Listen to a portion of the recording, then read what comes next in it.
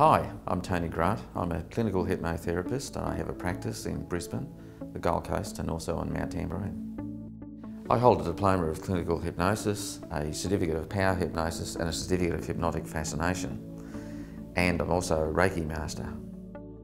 But my background consisted of 30 years in the management field with university degrees in accounting, in marketing and an MBA.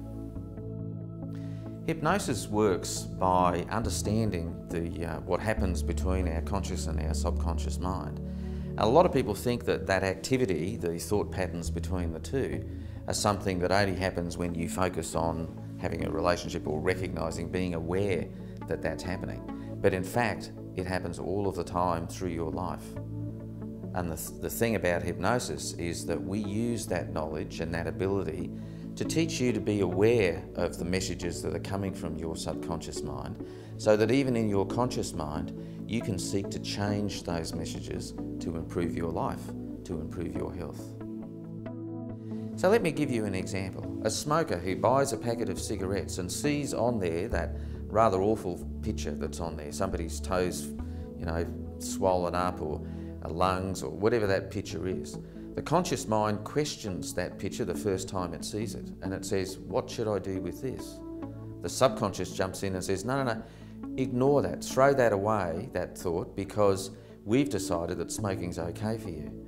And after that happens repeatedly, the smoker buys a packet of cigarettes and all they can visually see is the packet of cigarettes. They don't see those photos anymore because the subconscious mind is controlling that and telling the conscious mind, no, we've decided smoking's okay for you. So what we do with hypnotherapy is we wind down the conscious mind. Now, people do that every night when they go to sleep, or if they have an afternoon nap, that's what happens. You wind your conscious mind down so it isn't able to criticise the messages anymore.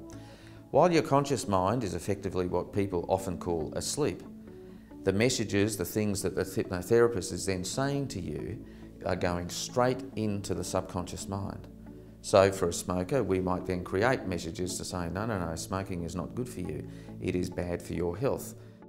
Now, once establishing those messages, they're the ones that come up into the conscious mind, and the smoker just gets up out of the chair and really has no feeling, no desire to smoke anymore because of those new messages that are coming through to the conscious mind.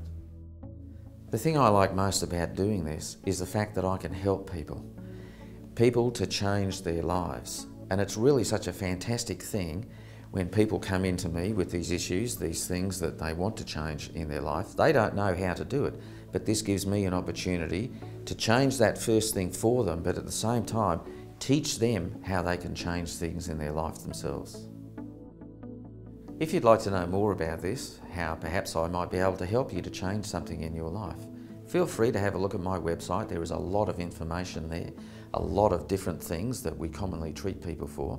But even if you don't see something that suits you in that list, or you just want to ring and talk, chat about how hypnosis works, ask me some questions, feel free to ring me or contact me through my website.